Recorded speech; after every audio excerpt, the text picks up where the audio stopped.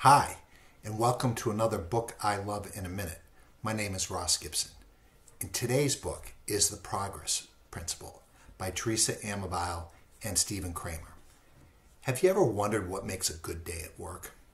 You're driving home, you're on the bus or subway, or maybe even just walking from your office back over to the kitchen. And you're sitting there saying to yourself, this was a good day at work. Or maybe it wasn't a good day at work. What's the difference? What makes the difference? Well, in this incredibly well-researched book, they unlock the answer to that, which is making progress on a meaningful goal. This book is so well done, so well researched, and so practical in its application.